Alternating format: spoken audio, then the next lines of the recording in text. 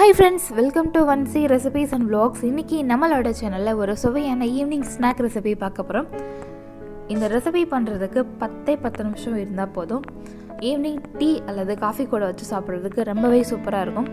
அப்பளத்தை வச்சு ஒரு சுவையான பஜ்ஜி எப்படி செய்யறதுன்னு பார்க்க போறோம். இந்த வீடியோ ஃபுல்லா பாருங்க, கண்டிப்பா உங்களுக்கு ரொம்ப பிடிக்கும்.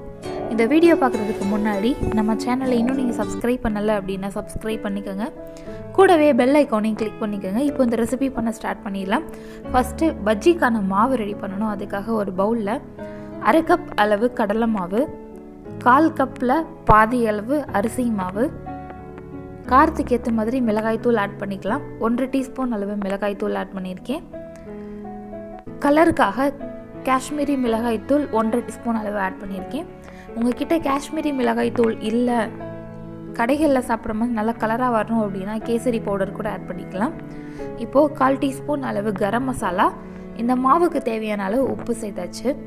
இப்போ கொஞ்சம் கொஞ்சமாக தண்ணி சேர்த்து கட்டி இல்லாமல் ஒரு பேட்டர் ரெடி பண்ணணும். அதோட திக்னஸ் பார்த்தீங்க அப்படின்னா இட்லி மாவு பதத்துக்கும் தோசை மாவு பதத்துக்கும் நடுவில், அதாவது ரொம்ப திக்காகவும் இல்லாமல் ரொம்ப தின்னாகவும் இல்லாமல் ஒரு மீடியம் கன்சிஸ்டன்சியில் நம்ம ரெடி பண்ணணும்.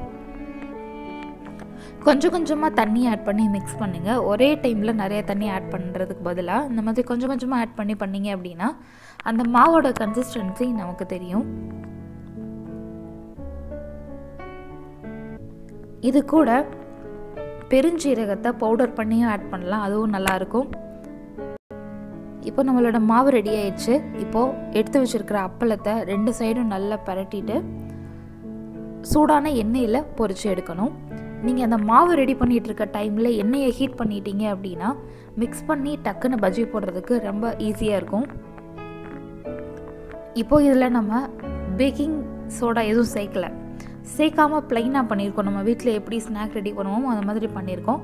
அதனால் லைட்டாக ஃபல்ஃபியாக எழுந்து வரும். நீங்கள் பேக்கிங் சோடா சேர்த்து அந்த பஜ்ஜி ப்ரிப்பேர் பண்ணிங்க அப்படின்னா கடைகளில் வர மாதிரி நல்லா ஃபல்ஃபியாக ஒரு சாஃப்ட் லுக்கோடு நமக்கு கிடைக்கும். இப்போ ஒரு 1/4 டீஸ்பூன் அளவு பேக்கிங் சோடா ஆட் பண்ணி நம்ம கடைகளில் வர மாதிரி வருதான்னு செக் பண்ணலாம்.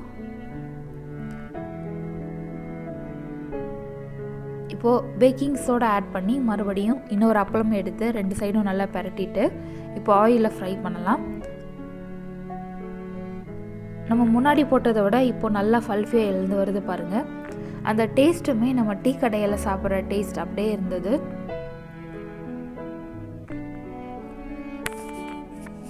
இதே மாதிரி எல்லா அப்பளத்தையும் அந்த மாவில் டிப் பண்ணி அந்த ஆயிலில் ஃப்ரை பண்ணி எடுக்கணும். அவ்வளோதான், ரொம்ப சிம்பிளான ஒரு ரெசிபி. இந்த அப்பள பஜ்ஜிக்கு தனியாக சட்னி இந்த மாதிரி ரெடி பண்ணணும்னு இல்லை, அப்படியே சாப்பிட்றதுக்கே ரொம்பவே சூப்பராக இருக்கும்.